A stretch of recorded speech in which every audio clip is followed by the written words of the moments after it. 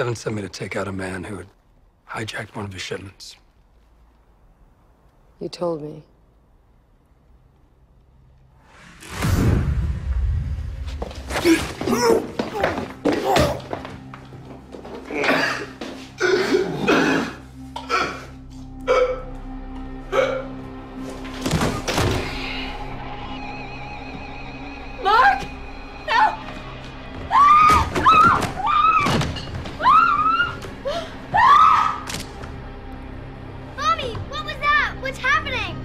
Caught someone trying to break in.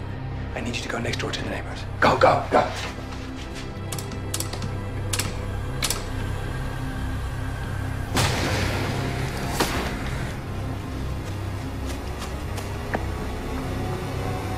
Mommy! Mommy! Susie, no! The man he took out was part of a crew that stole a shipment from me.